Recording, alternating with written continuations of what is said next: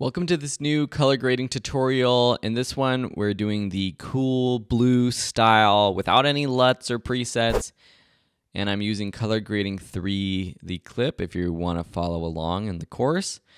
If you look up here in the vector scope graph, you can see the colors being pushed from yellow and red over to the blue, which is exactly what we're going for.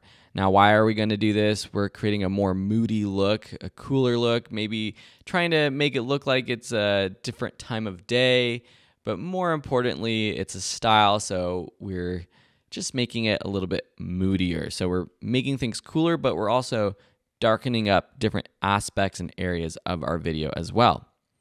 So to start out, I'm just going to have my color grading clip. I'm going to actually delete this adjustment layer. The base clip is pretty good, so we're just going to start from here with a new adjustment layer. So from here, with this adjustment layer selected and our Lumetri color panel open, like we saw before in the warm and bright tutorial, you can just take your temperature slider and just push it down and you start to automatically get a sort of a cooler look. But it's applying this specific temperature adjustment to everything, and I don't think it looks as good as what we have here with our specific adjustments. So what I do is just a basic adjustment first, and I'm just gonna make everything a little bit cooler, but not too much. Then I'm gonna go specifically into my curves tab. So here we're gonna do a lot of adjustments with hue versus saturation. So what this is doing is we're taking specific colors or hues and increasing or decreasing the saturation. So what I'm actually going to do is take and set a point around all of my blues and actually bring it down. We're actually desaturating this part of the film first, our video. Then I'm actually going to combat this by setting a point here sort of around our skin tones and bring it up just a little bit. I don't want to lose all of our skin tone and our yellow yet right now. And you can see what this is doing before and after. Very subtle adjustment. Next, what I can do is make this specific color a little bit darker as well. So, or these colors darker. So I'm going to take my everything again around my blues and bring that down. So we're making those a little bit darker. So this is more of the exposure and the overall saturation that I like. That's what we've done so far. Next, we want to add more of that cool color to these specific exposures, and we do that with color wheels and match. Here we can take the specific shadows that we now have because we've adjusted our hue versus saturation or our hue versus luma rather, and now we have more in our shadows that we want to affect and add blue to with this adjustment.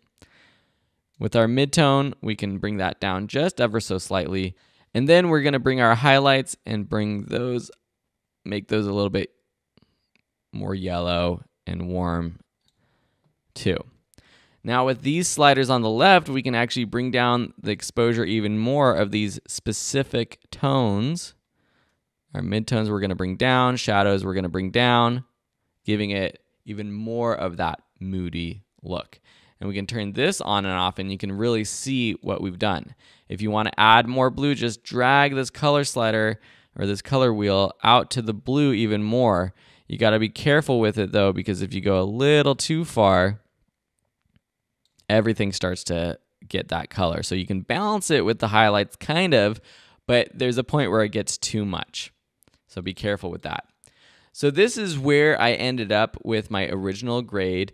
Another thing you can do is with the curves, if we go up to RGB curves, you can go up to the blue curve and you can just make this, boost this up. You can take everything, boost it up, or you can take specific parts. So I'm going to bring this up down here in the shadows, which is the bottom left of this graph, and then maybe bring back down the curve in the mids.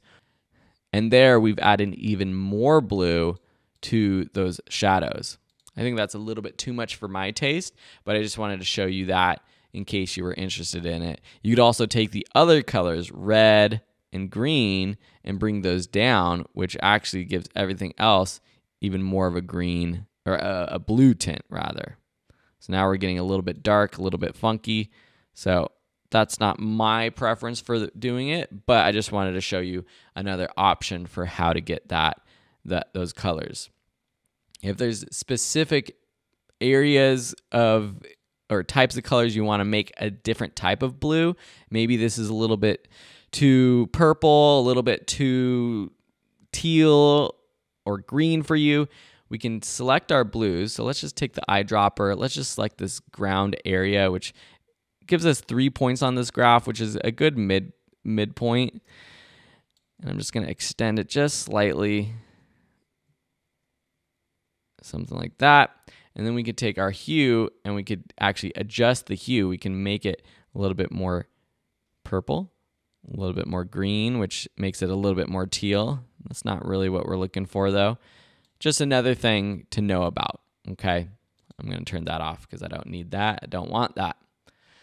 And now we have a pretty cool and moody look.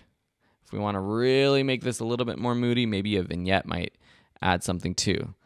Let's put the midpoint super far in, increase that feathering.